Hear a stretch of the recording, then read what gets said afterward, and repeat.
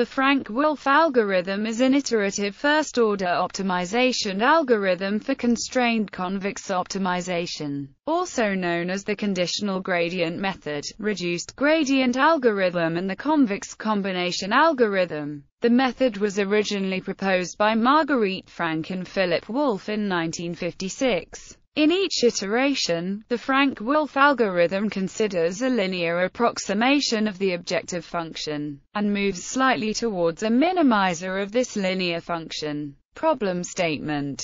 Supposes a compact convex set in a vector space and is a convex differentiable real-valued function. The Frank-Wolfe algorithm solves the optimization problem minimized subject to algorithm initialization. Let be any point in Step 1. Direction finding subproblem. Find solving minimized subject to Step 2. Step size determination. Set, or alternatively find that minimizes subject to Step 3. Update. Let and go to Step 1. Properties. While competing methods such as gradient descent for constrained optimization require a projection step back to the feasible set in each iteration, the Frank-Wolfe algorithm only needs the solution of a linear problem over the same set in each iteration, and automatically stays in the feasible set. The convergence of the Frank-Wolfe algorithm is sublinear in general. The error in the objective function to the optimum is after k iterations, so long as the gradient is Lipschitz continuous with respect to some norm. The same convergence rate can also be shown if the subproblems are only solved approximately. The iterates of the algorithm can always be represented as a sparse convex combination of the extreme points of the feasible set, which has helped the popularity of the algorithm for sparse greedy optimization in machine learning and signal processing problems, as well as, for example, the optimization of minimum cost flows in transportation networks.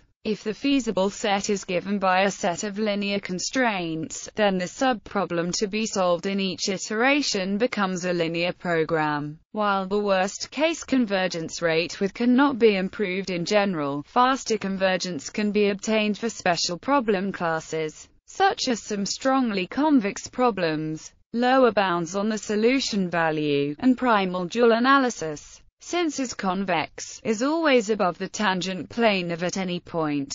This holds in particular for the optimal solution. The best lower bound with respect to a given point is given by the latter optimization problem is solved in every iteration of the Frank-Wolfe algorithm. Therefore, the solution of the direction-finding subproblem of the th iteration can be used to determine increasing lower bounds during each iteration by setting, and such lower bounds on the unknown optimal value are important in practice because they can be used as a stopping criterion, and give an efficient certificate of the approximation quality in every iteration, since always it has been shown that this corresponding duality gap, that is the difference between and the lower bound, decreases with the same convergence rate, i.e. Bibliography. Jaggi, Martin. Revisiting Frank-Wolfe. Projection-free sparse convex optimization. Journal of Machine Learning Research. Workshop and Conference Proceedings 28. 427 to 435. The Frank-Wolfe algorithm description.